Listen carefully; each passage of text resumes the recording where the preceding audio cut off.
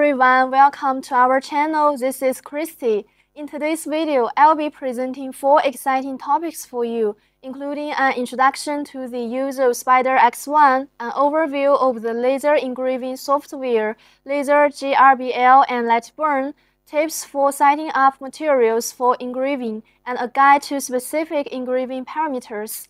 Let's dive into these topics together and explore them in depth. Firstly, let's talk about the usage of Spider X1. The main difference between Spider X1 and common frame-based laser engraving machines lies in the origin setting. Spider X1 is a highly flexible DIY model with extendable X and Y axes. The X axis can be extended up to 800 mm, while the Y axis can be extended to 2000 mm or even longer. However, it's important to note that the origin can only be set in the convenient bottom left corner due to the design limitations. Now let's take a look at how to set the origin in LaserGRBL and LightBurn software. Open LightBurn. Use a pen tool to draw a rectangle. You can set the origin point for your design here, align it to the bottom left corner. Move the graphic to the bottom left corner of the canvas, recommended 2 mm away from the edge. Here on the bottom right, you can set the working origin point, set it to absolute coordinates. If you are using weirdness control via the web, export the G-code and upload it. If you are using a weird collection, click Move. Move the laser height to the desired position. Click Set Origin and then click Start. LaserGRBL is set to use the default bottom left origin, no extra setup required. The second difference is weirdness engraving. While Spider X1 doesn't currently support direct weirdness collectivity with LaserGRBL and LightBurn, we have developed a solution that allows weirdness transmission of G-code engraving files through web-based IP access. This eliminates the need for an SD card reader and the hassle of constantly inserting and removing TF cards. It also provides a more stable weirdness engraving experience, especially for large-scale projects, as it eliminates the risk of engraving failure due to unstable collection. Of course, engraving can still be done through a USB collection, so next I will introduce you to the detailed steps. Before using a weird collection, you need to install the driver on your computer to recognize our device. You can download the driver and find detailed instructions on our website. After successfully installing the driver, connect X1 to your PC using a USB cable and power on the X1. Now let me introduce to you the use of LightBurn and LaserGRBL. Here are the official websites where we can download them for free. Then let us take a look at the interface of LightBurn. This is LightBurn's canvas where all your engraving content should be placed. At the top is the menu bar where you can import files and adjust device settings. This row is the toolbar where you can make various adjustments to your engraving content like size, quantity, and position.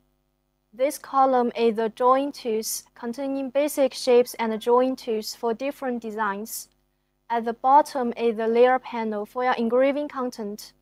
On the far right is the control panel where you can adjust engraving parameters. In LightBurn, all engravings are organized into layers. Layers can contain different elements such as images or vector objects. Let's do a quick demonstration for better understanding. Firstly, let's draw a square. It's in black, indicating it's on layer 0. Now switch to layer 1 and draw a circle. It's shown in blue, indicating it's on layer 1. You can right-click on layers here and the flashing graphics indicate which layers contain the corresponding elements. The significance of multiple layers is that we can complete multiple tasks in a single engraving job by applying different parameters to different layers. You can merge them into the same layer. That's the concept of layers. Now let's see how we can use the Spider X1 to achieve the engraving we want. LightBurn supports both image and vector files inputs. These are the supported image file formats including PNG and JPG. These are the supported vector file formats including DXF and PDF. Generally, image files are used for engraving, while vector files are used for cutting. The parameter settings for these two are different. We are using default settings for these demonstrations. Let's preview to see how it works. In the case of a weird collection, you need to click on the move. Use the directional keys to position the laser height correctly, then click Set Origin, and finally click Start to commence the job. For weirdness collection, you should click Save G-code, then send the saved G-code file to the device's TF card via the web interface. After that, you can control X1 through the web interface to start the job. Then I will introduce the interface of LaserGRBL for you guys. These are menu and log bar for file import, configuration and log monitoring, control and movement panel for menu adjustments including speed, direction, and distance, control icons at the bottom used for various functions during engraving. LaserGRBL currently supports image file imports and G-code files. The support for vector files is experimental and limited to SVG files, which are not the mainstream vector file format used for laser engraving. We recommend using images or G-code files when working with LaserGRBL. Earlier, we mentioned that GRBL's default origin is set in the bottom left corner. Let's try it out by importing an image. Click Next, adjust the speed and power settings as needed, and then create the job. This way you've completed the import of the image file. You can click File and then Save Program to export the file. You can operate X1 wirelessly via the web interface to start the engraving process. If you are using a weird collection, make sure to select the correct port, click Collect. Use the directional keys to move the laser height to the desired position. Click Set Origin, and finally click Start to begin the job.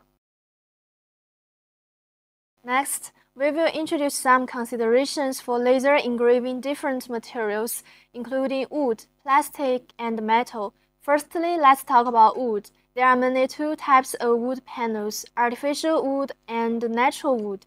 Common types of artificial wood include basswood plywood and poplar plywood, which are suitable for laser engraving and cutting. However, construction-use plywood with complex adhesive materials is not suitable for laser engraving and cutting.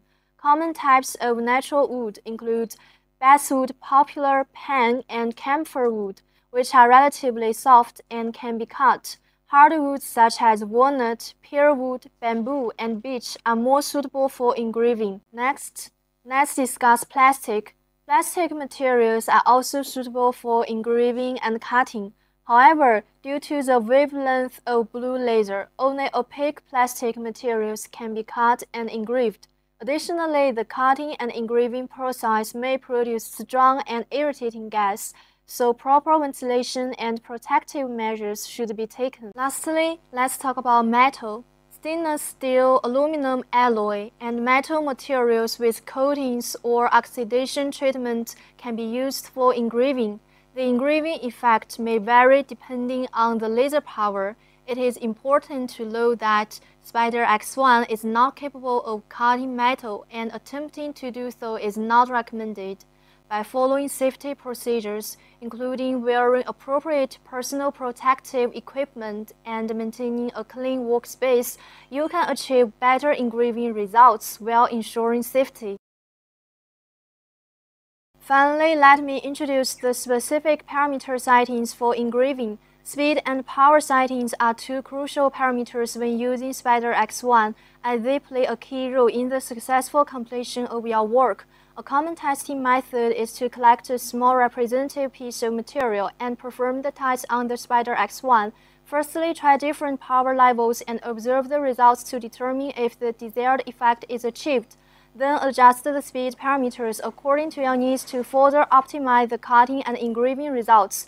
We also provide you with commonly used cutting parameter settings for Spider X1, and you can go to our wiki to check. At the same time, we have also made corresponding case practices in the open community Spider Make for your reference and learning. I believe that everyone will gradually receive our products.